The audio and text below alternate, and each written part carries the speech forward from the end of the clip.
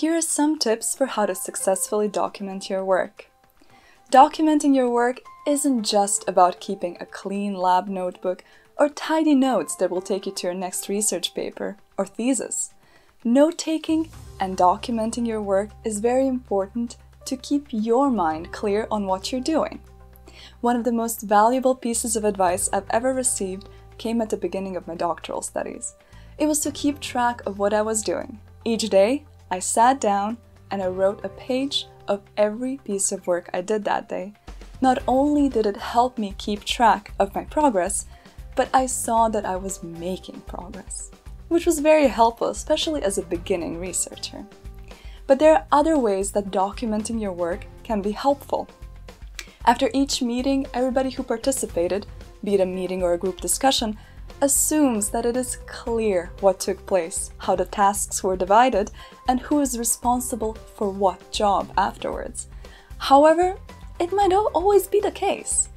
Everybody appreciates somebody confirming what happened, so if you would like to be very helpful to everybody who participated in your meeting or group discussion, come back to your office after the meeting, sit down, write down 2 paragraphs about the most important conclusions and assignments that took place during the meeting.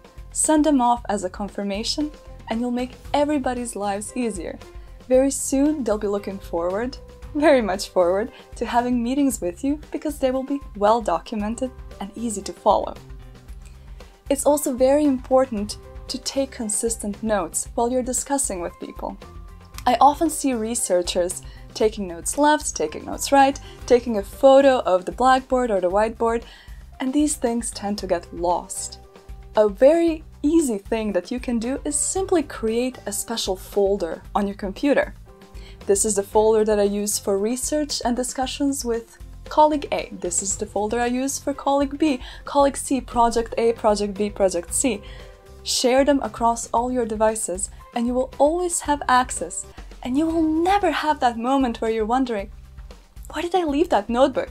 Or the little napkin where we wrote down the equations 2 weeks ago during lunch. Keeping notes helps you not only to reach your goals in research, but, and this is something we all want to do, publish good papers. Making sure that you take notes from the start of a research project ensures that you use consistent notation, easily understandable and readable manner of writing things down, perhaps sketches that you can include as figures in your future papers. It's very interesting to think about how much you can do if you just took some notes and shared them with students, for example. You could spread word of your research group, of your research project, perhaps get new students to join your work. But documenting your work can also make your life much easier. Making simple to-do lists or tasks that you need to accomplish or planning for the future will keep you on track with both your work and your professional career. We all know that it's really hard to get good, prestigious positions in academia. To do so, you need to fill some requirements, have a certain number of papers published in high prestigious journals, hold talks, maybe hold some lecture classes. And if you would like to be on top of all of that, it makes it much easier if you write it out, put little check marks the moment you reach them, and it will also make you feel like you're on top of things, because you will be.